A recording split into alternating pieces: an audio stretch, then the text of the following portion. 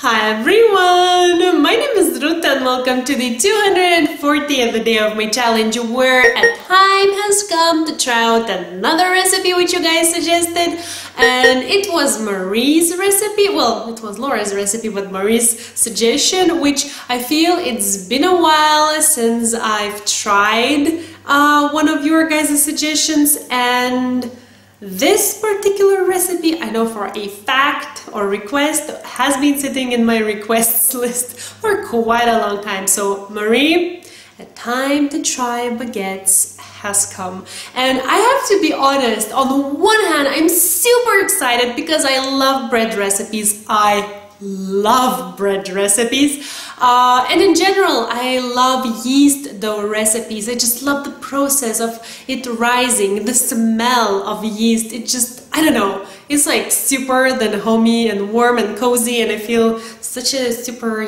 baker and whatnot. But on the other hand, as I am currently in Lithuania and I'm using my mom's kitchen and oven to be precise in this case, I'm nervous I will do something to kind of ruin it. I don't know.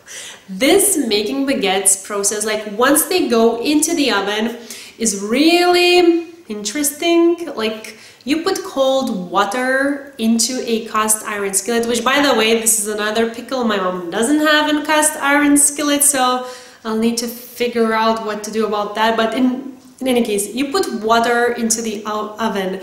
So, that makes me nervous.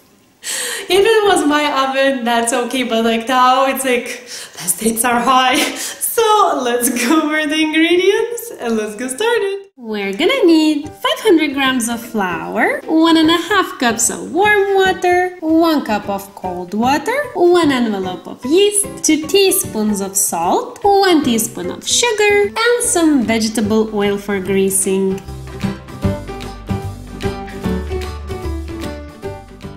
Whenever there is yeast in the recipe, usually this is the first step, that is activating it. Here I have my warm water, which I achieved by putting this water into the microwave for like 30-40 seconds and warming it up, because you do want it to be warm enough but not too hot so that you wouldn't kill the yeast. So the rule of thumb I'm using is just I'm sticking the finger into the water or milk, which usually is the case, and just seeing whether it burns me or not. If it doesn't burn, that's the right temperature. So to the warm water, I'm gonna add the yeast and the sugar, give a little mix, and let it be for 5 minutes and activate.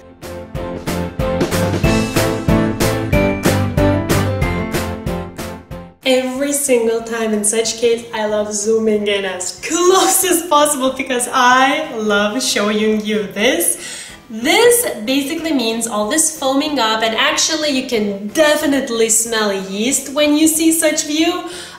This is basically a proof that your dough will rise and then transform in the end into something amazing. So, I don't know, I just love showing you this. And this is another reason why I'm so excited about today's recipe. It is rare that I can use my lovely KitchenAid mixer, basically only when I'm in Lithuania and making some sort of recipes like this. But from the past, if you look back at my recipes where I try all the recipes of Laura in the kitchen, you can see that you can do such recipes, make such things yourself with hands. But this way it's just less messy, quicker, easier and all that. So I'm really happy and excited today about that. So I'm gonna use the dough hook attachment, and to the bowl now I'm pretty much gonna put everything else minus the cold water. That will be for that interesting action in the oven. So I'm gonna add the flour, salt and the yeast mixture, and then over medium heat, I wanted to say medium speed,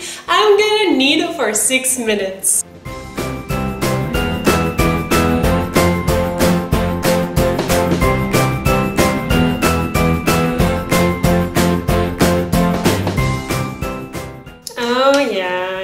So, oh my god, look how sticky it is, but it's exactly how it should be.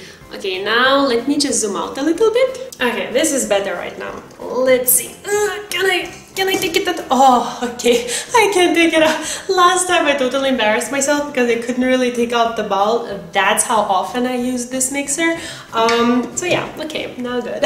So, oh, the interesting thing about this dough, once it started mixing, like kneading, I thought that there's too much flour because it looked quite dense, and I was like, oh my god, what will happen now? Because Laura's dough is really runny if you watch her original video. So after a while though, it started getting like looser and runnier, and I was like, yes, everything will work out. So okay, now I'm really happy. It is not as runny, I feel like, as Laura's, but still, hey, look. It's sticky, right? So now I have a new bowl, I have some vegetable oil, I'm gonna grease the bowl with that, then take the dough out. Dough scraper would be so lovely right now, but that thing isn't on. Oh my god, logistics problems. Like, I can use this only here, that only there.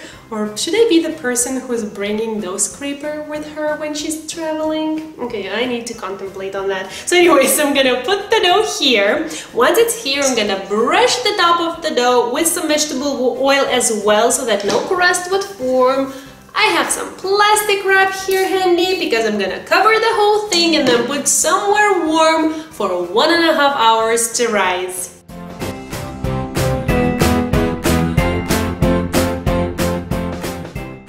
I forgot now how to take this off. Oh my god. Yay, success!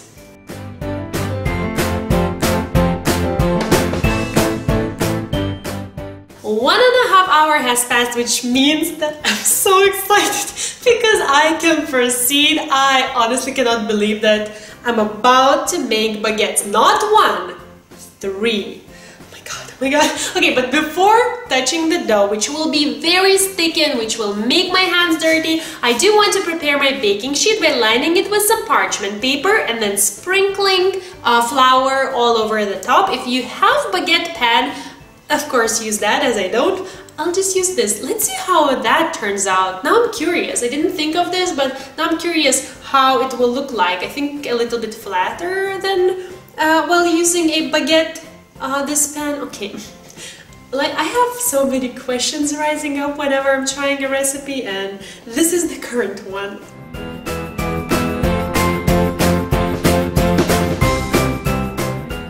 And here's the dough, and this is the recipe really to have a dough scraper, because that would be so much easier.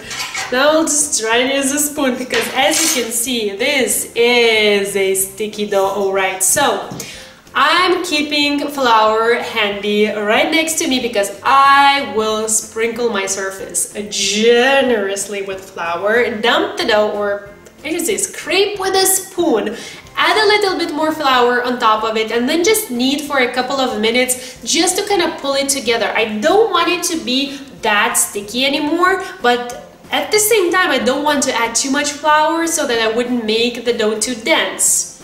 I just repeated what Laura said, and now let's see how that goes in practice.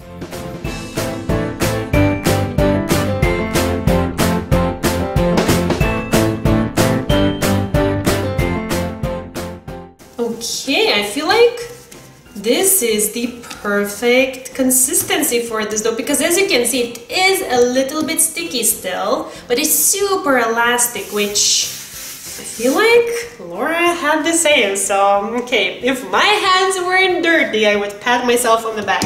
Okay, so now I'll try and eyeball it actually, but you could use a scale, which is very weird that I won't do that. Well, I have an explanation. My hands are dirty. So anyways, I'm gonna eyeball it and divide this dough into 3 equal pieces, and then I will kind of roll out. I shouldn't even say roll out, like stretch out. Pull out 3 ropes, 30cm ropes, baguettes. You can bet your money I have a ruler nearby, so this is the size, well, somewhat the size I will aim for. Sorry, that's the dishwasher. So 3 of them. And then another thing, while doing that, I will actually work on making them imperfect, which is such a weird thing to say for a perfectionist. Okay, but all those tears and like those kind of like scratches on the top of the baguettes will make for the best crust ever, Laura says. So now, perfectionist side aside, I'm gonna try and work on my imperfect baguettes.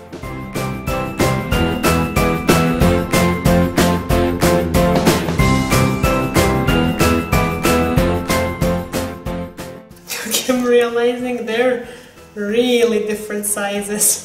Okay, so now I want to sprinkle them with a little bit of flour, cover with a lint-free towel, and put to some warm place again to rise for another hour. Oh wait, I totally forgot. I should have made slits. Okay, so like 3-4 slits on top of each baguette. Oh my god, this is so exciting! Okay, so 15 minutes ago, and now 1 hour has passed, so 15 minutes ago I've turned on my oven to preheat to 240 degrees. And that's not all. To the very bottom rack I put a baking sheet, and on top of that my cast iron skillet, or something that will be that for today. And now, as my oven has preheated, let's have a little sneaky peek. Oh my god, I'm so excited. Okay, oh my god, they grew so much, but they totally are touching each other. Okay, I should kind of move them, but they look so cute. So here's how it's going to go. I'm gonna put this rack to the very top shelf, and then at the same time I'm gonna add this cold water to the skillet, shut the door immediately, and let them bake for 30 minutes.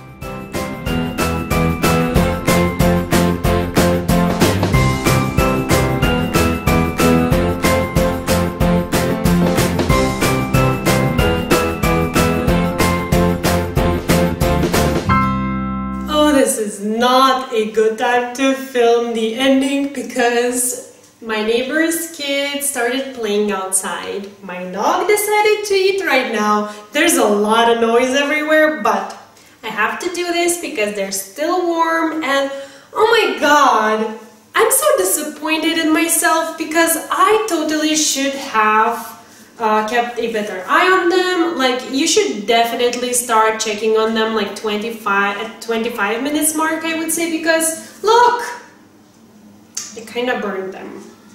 And I feel bad because I already boasted that I'm making baguettes and that I can bring one today. So yeah, now I'm a little bit embarrassed because I will bring a little bit burned baguette. But before I try it, and this looks really nice, though it looks kind of dense, I have to say. It doesn't look like that fluffy baguette inside, but again, this is homemade. I love how it looks though, like all these things makes my mouth water. So let's stop chatting, which I like to do so much, and let's try. But it actually does have the texture of baguette. It's really crusty from the outside. It's kind of chewy and soft from the inside. It's a real bread taste, this one. Oh man, this is nice. Except for the burning them part. My dinner today, oh my god. Will you let me boast a bit? This is my dinner, which I will make a tomato and basil bruschetta with my own homemade baguette. Like, how fancy does that sound? If you want the recipe for that, I will leave the link in the description box because I did try. I believe it was the very first video, like the very first recipe I tried. Might be, I'm not sure, but I think so. Oh my god. So anyways, how fancy is that? Everything homemade. And these tomatoes, by the way, are also like homemade. So anyways, this is really cool. Though, again, crucial part here is to start checking so you don't burn. This is my mistake. I don't really check so much. Why? Why do I do that? Like, I always tend to do that, like talk and start eating again. I want to show you this. Oh, don't you worry though. I waited for like 10 minutes for them to cool down because, you know, you kind of, when you have something like this, you kind of want to dig in right away, but you do know that you will burn yourself. So this mandatory at least 10 minutes wait is a very good idea. This is pretty hot, that's why I'm that cute today. So anyways, I really hope that this was helpful and somewhat fun. I loved trying today's recipe. Thank you, Marie, so much for this. Making bread at home is always fun. I'm pretty sure we'll try this recipe again, but we'll be a bit more careful, you know. So, if you want to check the original recipe, go there. If you want to find the written one, check in the description box down below. Oh, actually, also another tip. I think next time, and I'm like showing like this, you cannot tell, I know, because of the mitten. Oh, but I'm so afraid that I will drop it. So I would put 450 grams of flour, just because Laura's dough was a little bit runnier. Man, so many creatures around me today. So I think that might be connected to the denseness of the bread. If it was a little bit runnier, then the bread would be softer. I know that, don't ask me how. Okay, anyways, I really hope that this was fun and helpful, and I'll see you soon. Bye!